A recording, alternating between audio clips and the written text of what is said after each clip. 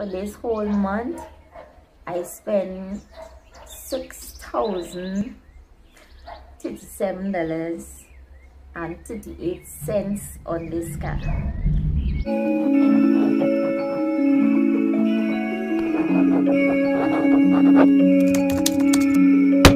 Hi guys, welcome back to the channel, or welcome to the channel if you are new here. Today I just want to stop in and give you guys a little update video because I've been MIA, missing in action, for a little bit. This whole week I have been going off the deep end, malfunctioning, because a lot of things happen. One of the things that happened is that Tuesday gone, which is Holy Tuesday, the day before Good Friday, I was in a little accident with my vehicle and my car stopped working.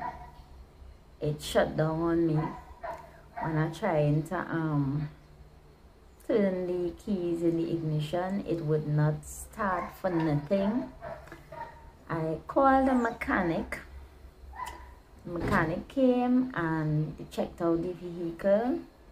They told me that I need a camshaft sensor, so I changed my camshaft sensor.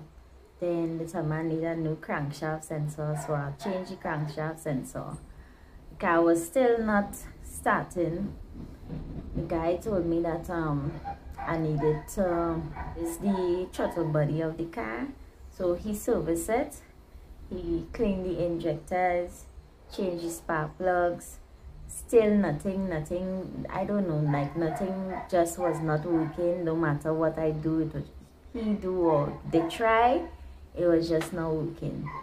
They say that he went into the fuel to see if the car was getting proper fuel, and when they tried to change the fuel pump, they realized the fuel pump in the tank of itself, because the car is a four-wheel drive, so they had to remove the back seat, go in the tank, take out the fuel pump, take out the fuel filter. The gas that came out of the fuel filter, it was really dirty, so we changed the fuel filter, put in a new one. I changed my fuel pump, put in a new one.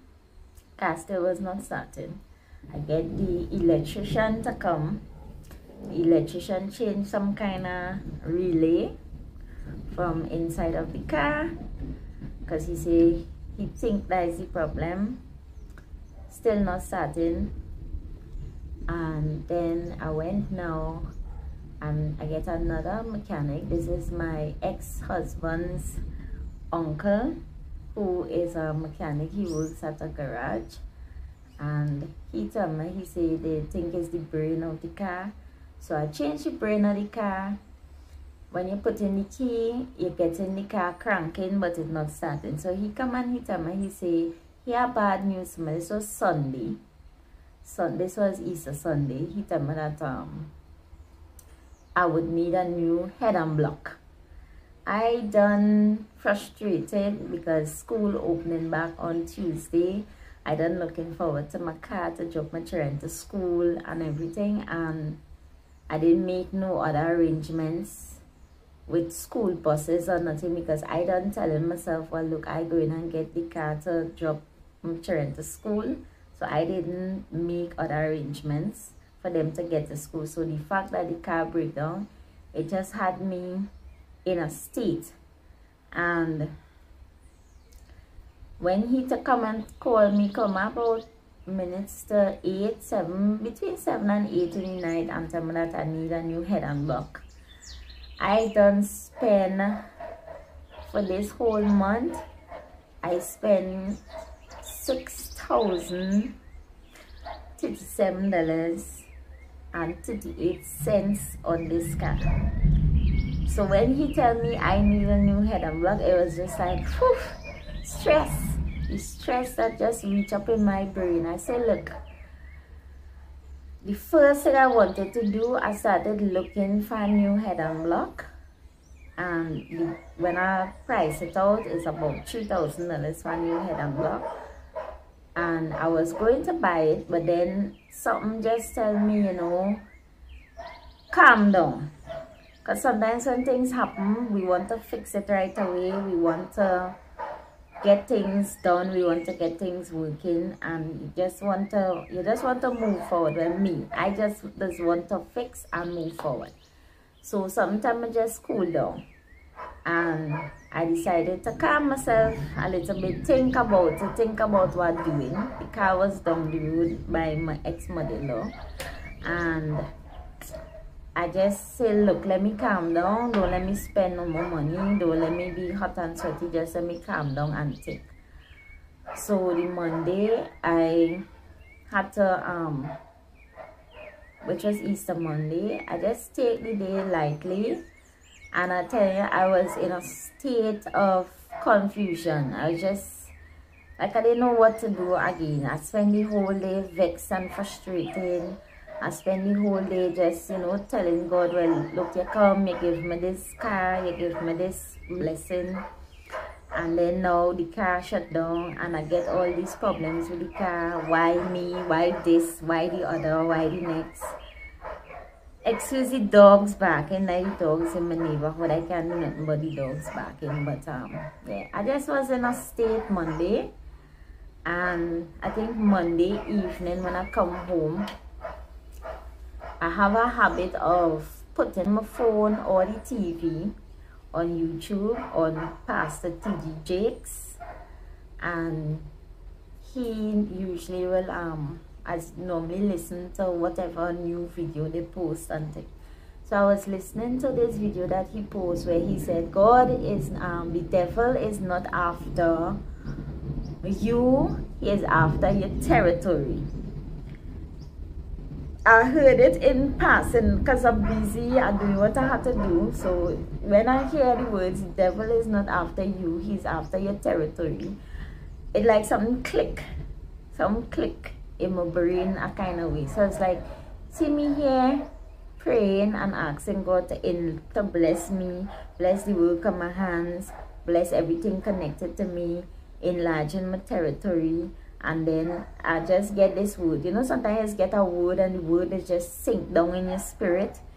The devil after my territory. So I just like, I listen to it.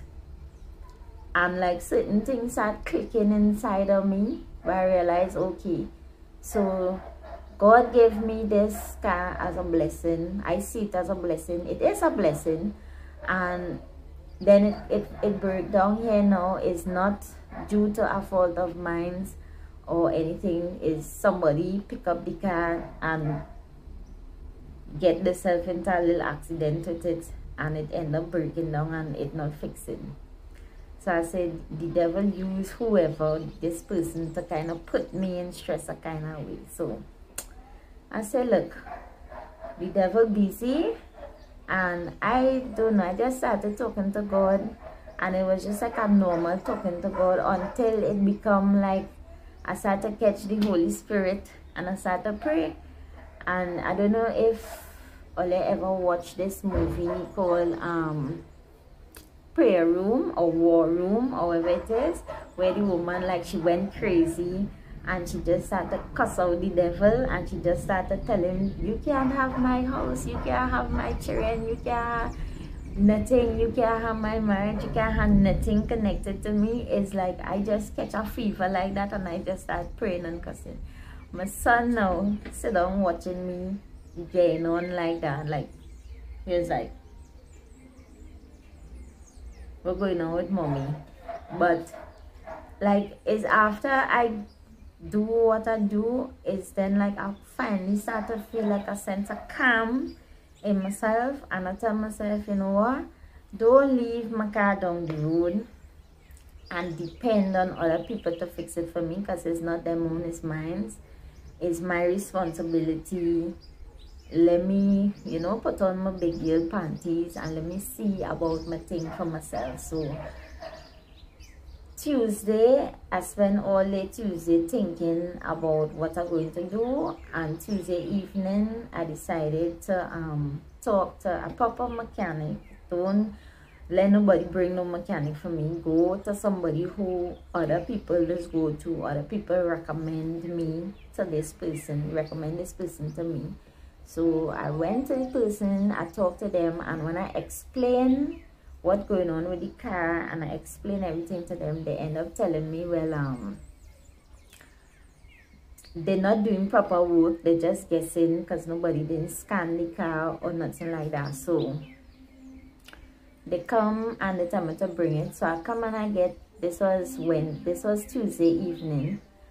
Wednesday now, I call several tow truck places to find like a good price, because I don't spend all this money already, and I get somewhere that giving a good price, and I get the car towed down the road. I think it was Saturday evening. I get it towed down the road and it by a mechanic.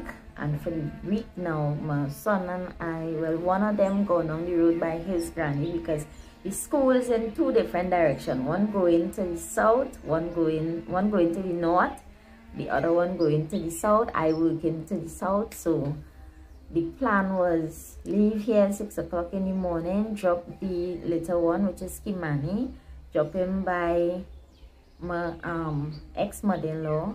He would have sit down by his granny until his cousins and them ready to go to school. His cousins and them would have walked down to school together, and me and my other son, the one who going to the south, which is Dwayne, me and Dwayne would have drive down and I would have drop him off. Then I go on to work, and when I finish work, I'll pick up Dwayne and then I'll go and pick up Kimani and I come home. It didn't happen like that. So for this whole week, he down the road, me and Dwayne traveling, and I have been trying to make the best out of a bad situation with everything. But I kind of settled now how I know my car down the road and it's fixing. The guy told me he will start working on it this evening because he had other vehicles to see about, and how the car kind of, well, it's fixing and everything, you know, in a order. I kind of calm down a little bit. I kind of find back myself a little bit. I'm feeling a little good, feeling better than how I was feeling, and I'm back on track. And I decide and I tell myself, look, I'm not going to allow nothing to stress me out. That is turned out. It was raining earlier, and well, the rain stopped now, but we still having a lot of showers. So yeah, it's frustrating when things just happen all together at once. Sometimes when you don't set your life one way and you don't plan, well, you're going to do X, Y, and Z, and then it don't go the way how you plan. It's like one thing, it's like a domino effect. So I work as a caregiver looking after elderly people, and then I do nails and hair on the side. I'm trying to write a book. I have my YouTube, of course. I have other little secret projects that I'm working on, and everything needs to run smooth in my life. Like if one thing fall off, it's like everything else going to just be affected by it. So for this whole week, I just been stressing out because we going to school kind of fall off, and it just kind of threw me out of the routine that I done sit down and plan the way I plan everything. So it's not that I'm not caring about my channel or that I don't want to upload videos or I don't want to make content. It's that I lack motivation right now. I lack the groundedness to make content, because like I say, things not going right in my life, my personal life, and I just been kind of off, regardless of being busy with work and everything. Before I was busy the same way, because before I used to had a lot of things to do the same way, but just that I used to make the time for my channel. But how I was just feeling stressed this past week, I just been off. I've been out, and my mind was not in a good place. But now I'm feeling better. I'm back, and I'm gonna let it stress me, because as Mr. TD Jakes say, the devil is not after you, he is after your territory. I'm not gonna let the devil come after the things that God trying to put into my life. So yes guys, sorry about the not uploading for a few days. Anyhow, thanks for watching. Please like, share, subscribe. Thanks for sticking around. Thanks for your patience, and I will see you guys in the next vlog. Bye. Be yourself, nobody fear till you fear yourself. What's important, how you see yourself. They won't see it till you see yourself. Can't get money.